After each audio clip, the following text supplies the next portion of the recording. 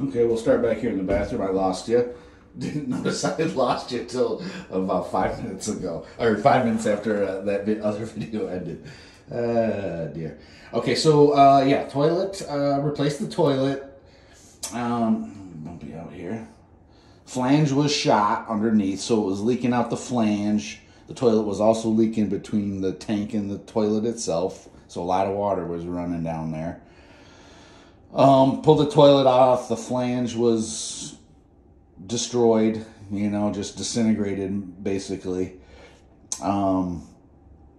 Underneath, I'll show you when we get down there. And there's going to be pictures that go along with all this stuff that I'll get you. But the underneath, the subflooring was pretty damaged, so I cut out a nice chunk of that, put some fresh plywood underneath it, construction adhesive, and some other supports to get it up there. And then ended up having to cut the pipe underneath the floor to get a new flange on it. I couldn't just put another extension flange over the piping that was there, because then the flange was sitting too high for the toilet. New baseboard down around the toilet. We sanded this floor a little bit because there was a lot of the finish on these hardwoods was gone.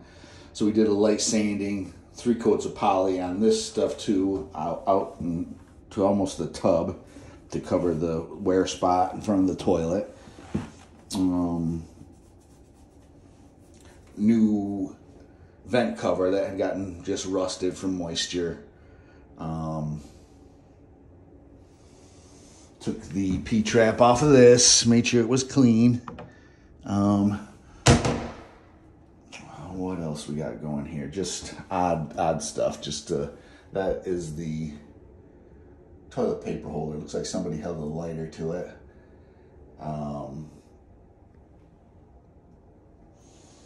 Let's see here. Anything else on this toilet? The floor, the new flange, new base, new trim, touch-ups around the window. This window was pretty beat up, just a lot of moisture in here. This guy, the one that was here, actually I put upstairs, and this needs maybe new shower head. The old one, what they did on these shower heads is they took both up here and down there. Inside the shower heads, there's gaskets with screens, and they took those out of the shower heads to use for something else. So we'll get that reestablished.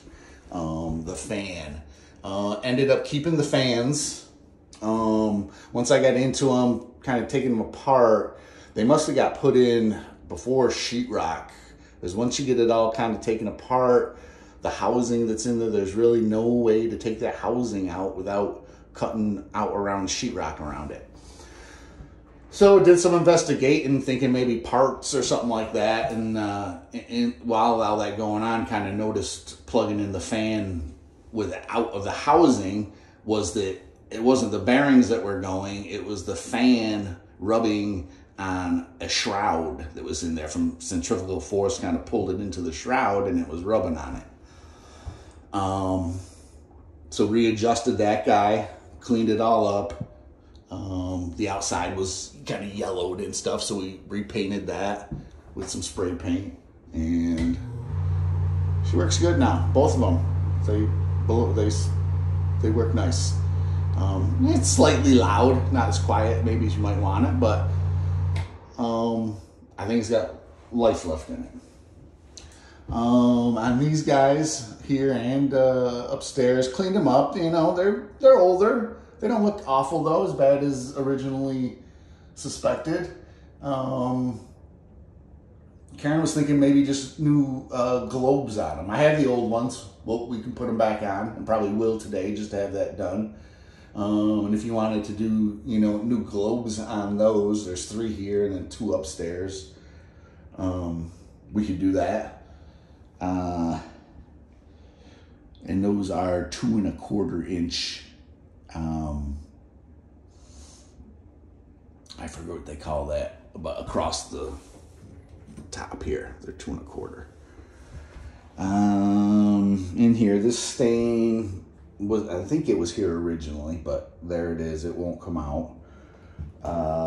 This door frame trim, there'll be pictures of it. You'll see it. It was, I guess, from the slamming this door so much, it just loosened up all all these were open back up. All these cracks all around this trim was just paint chipping off of it. And same thing out here. Stuff had kind of just pulled loose. Like I said, I think just from that door getting slammed so much.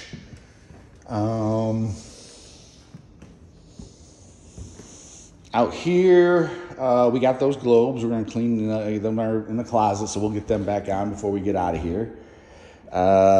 Out here, this was probably, this area, the least damaged of anything.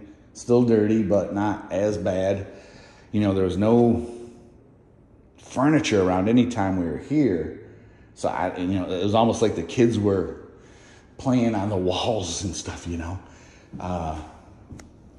The curtain rods were, some of them tore kind of off the walls from yoinking curtains down or whatever the case might have been. We fixed and replaced some of them, thinking better to have them up ahead of time for this next run. And now we know they're there and somebody can just put their own rounding curtain on it. Same thing there. On this window, actually, the ones that were there were in good shape, so we left them. That door is the cellar door. It was just off. We took it off for ins and outs. That window is another window that the spring has gone on. So, blinds, cleaned all the blinds. Where else are we here? All right, so we'll head upstairs now. Third step, that was the split one. Got that, so I'll show you where I went through the underside and braced that up with 3/4 plywood and 2x4s and construction adhesive. So that's nice and solid. A few nicks and gouges, same thing. Everything just a little bit beat up. The spindles, the rail and spindles, took a lot of scrubbing. There's makeups or something red on a lot of stuff that was the toughest of thing to get off stuff. Ended up replacing 3 spindles. Right off the bat, I can't even tell which ones they are. 2 were broken. One had the red, whatever it was on it, that I couldn't get quite scrubbed off. This rail was very tore up. Like I said, it had a lot of that red on it, and then some other dark black colored something. But put some elbow grease into this guy, that's for sure. It looks good. Came out nice.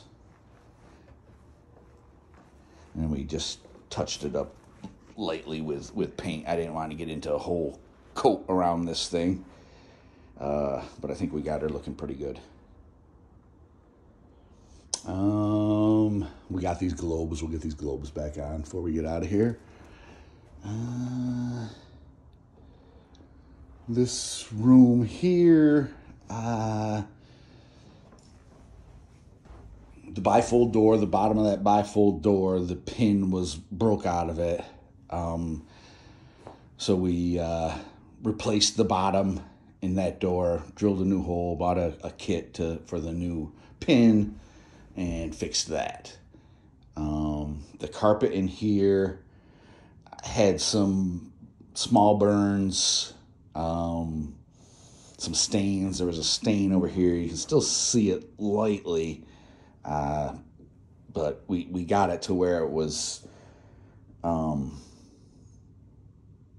in pretty good shape. Like I say, just to keep going and going and going with it, we decided at some point we had to draw a line. The same thing in here, just kind of touch-ups in here, filling some nail holes. That wall had dressers or something laying against it maybe, but it was a lot of markings on that wall. Over here, there was some small burns. One of them, you can still see the coloration there. And these ones, I did some trimming on just to get the hard off of it. Little holes there, but it's soft now. So walking on it with bare feet, you're not gonna be stepping on sharp, burnt carpeting. So I thought that was kind of our best bet. And then we went over it with our carpet cleaner.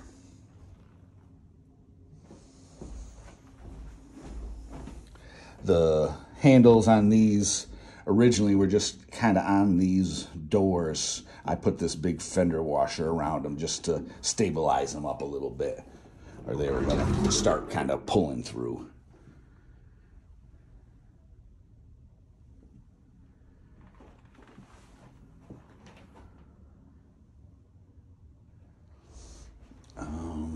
Out here, again, carpet.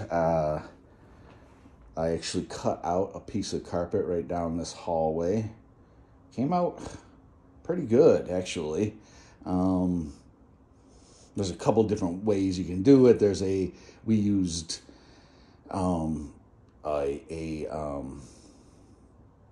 carpet underlying tape.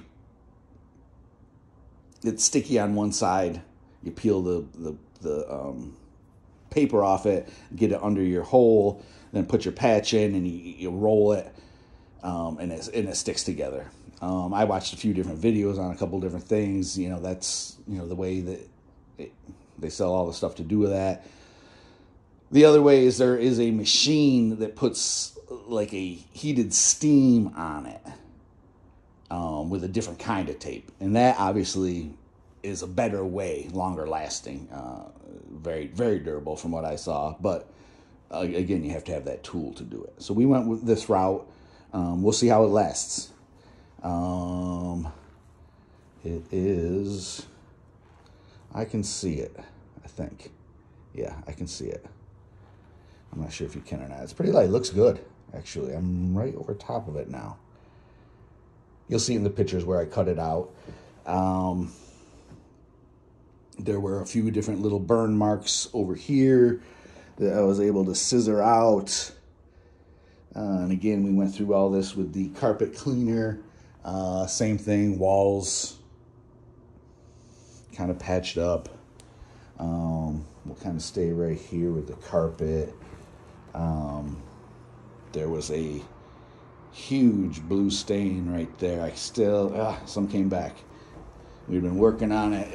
It seemed like it was gone, and then it would kind of come back. But there's a big spot here. There's one little guy right there. Several different burn spots around here that I was able to, smaller ones that were able to get cut out. There's probably 6 or 7 burn spots and or whether it was some sort of a makeup. It seemed kind of like nail polish. It was kind of pink with glitter in it. A few spots of that. This windowsill was burnt right here. It actually was burnt enough that there was a divot in it. So we patched that and painted. This whole room, 2 coats of paint on. It had some damage. A lot of damage, a lot of nail holes. Also in that end wall beside the window, that's where there was another fist hole right there. So that whole end wall got 2 coats of paint on it as well. It had the fist hole in it, and then on the other side of the window had some heavier scrapes or whatever in it. So we did that wall, 2 coats. We were able to match up. A lot of the paint was downstairs, which was pretty lucky. and it had the store it was made at, Purcell's Paints, which is close by here. So went over and matched the downstairs color because there's only a little of that downstairs, and they matched us up, and that looks good as far as matching everything downstairs. And a lot of the other colors, there was quite a bit for patching up, so that worked out fairly good. And we do have now downstairs all the formulas and colors that match here. This guy here was where the biggest burn hole was. There's a couple small ones that went along with it there that I was able to scissor out again. There's some small holes and divots where I had to trim out that the burn there. There's some more there at the end of my foot. There was another spot over here that was that the makeup. This guy here, they had painted it something odd color, so we took it out, kind of repainted it, and this vent drops down into the basement, and at the elbow, and when you shine the light, we got pictures of that, but it was packed full of, whatever, toys, paper, all kinds of stuff. There was a McDonald's French fry box down in there, so just crazy. And that we had to in the basement, where it drops in the basement is under the finished part of the basement, so we had to take the vent apart from outside that, and then it was like 3-4 feet in there, and we had to kind of suck everything out with vacuums and stuff like that. There was a water bottle in there. Crazy. This closet, this light in here wasn't working. It had power going to it, power going to that. It was something in the light fixture itself. Maybe a wire snapped off or broke or shorted out or whatever. So this was just a $25 light that I grabbed, and we tossed that in. Those are the globes for this upstairs vanity. And like I say, the vanity is in decent shape. And these are in decent shape. They maybe look a little dated. Like I say, if you wanted to do something different, we'll do it, but we'll put these back on for now. This closet was in decent shape.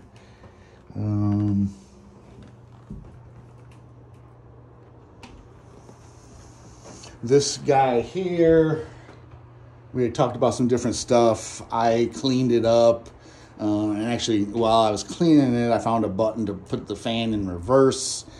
So now it's pulling air up, so it's not as, when it was blowing down on you, it just, so now it's pulling air up. It's working. Actually found a remote for it, bought new batteries for it, but couldn't quite figure it out. I was hoping I could get it to shut the fan off, and then we just take the remote away, but haven't as yet been able to figure it out. I'll have my brother look at it today.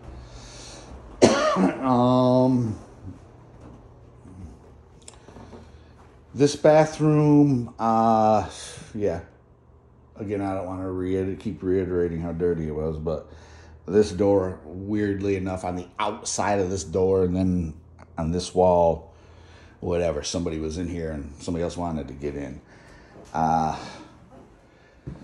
This guy here, those stains couldn't get out. We'll have to relook at the pictures from before, whether that one was there or not. I'm not 100% sure on that.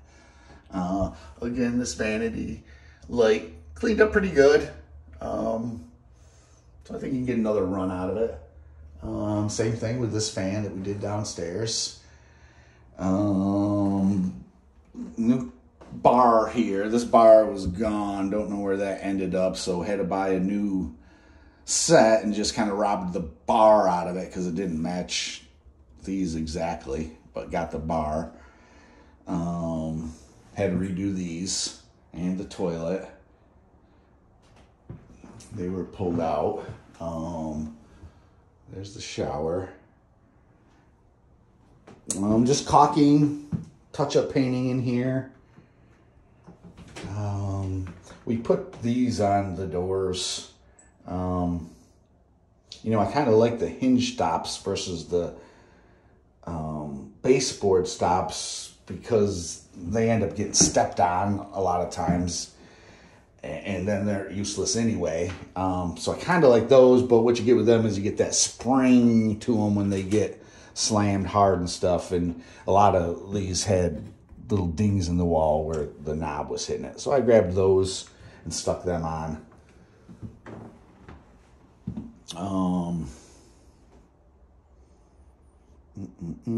P-trap under the sink cleaned. Mark came and cleaned that toilet out. That was disgusting.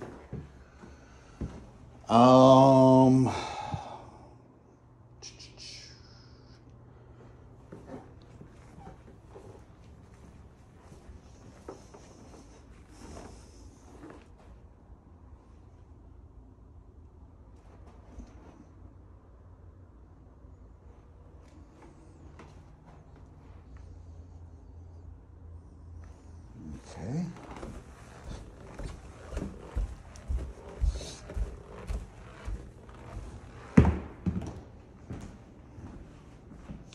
There was some mail in the mailbox.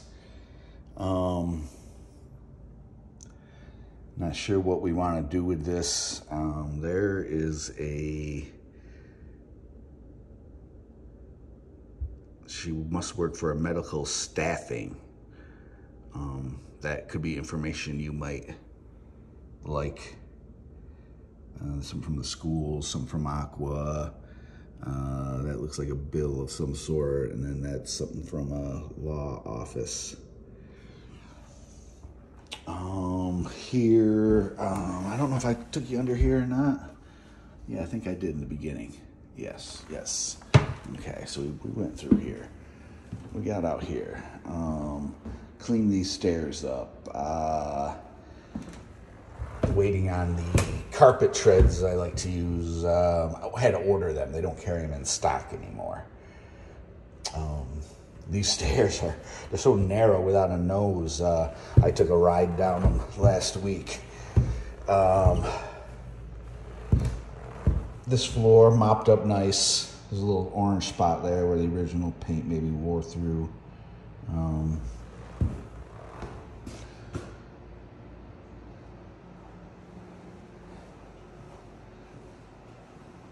This room cleaned up pretty easily. Like I said, the floor was filthy, but we put a good mop on that. Where I did this stair, walked right by it.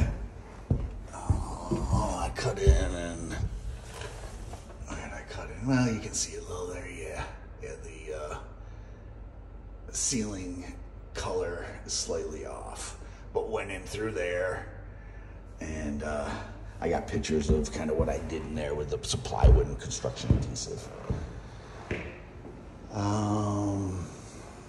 Out here, just took out some garbage. Upstairs there was that big TV that was there. I got a load of garbage on my truck right now I'm getting ready to get rid of. The TV stand, assorted stuff. There was some stuff down here that we cleaned out. There's our paints for here. This other stuff is getting out of here today. I'm cleaning out. Attached the utility sink. That came out nice. New drain for the washer. Ran the washer and the dryer yesterday. Washed my rags and towels from out here. Seemed to work nice. This tin kind of gets shoved all around. So what I did is I stuck a few tap cons in this guy just to hold it in place so it's not sliding all around.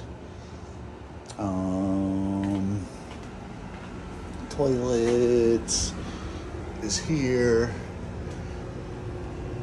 And that's the new subflooring I put in there. And like I said, I cut this guy back here and put the new flange in so it sat at the right level. Just kind of cleaned up over here. There's the storm door. Got that there.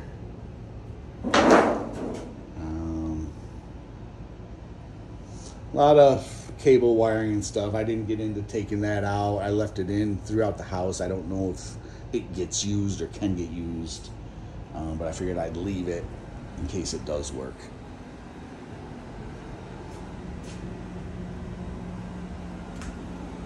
And through this area, we didn't have to do much of anything. Just like I said, this stuff we did here. Looks good down here.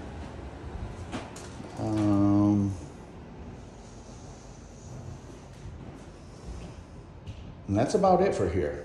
I'll send you this. I'll send you the video or the pictures, and we'll go from there. All right, Peter. We'll talk. Bye.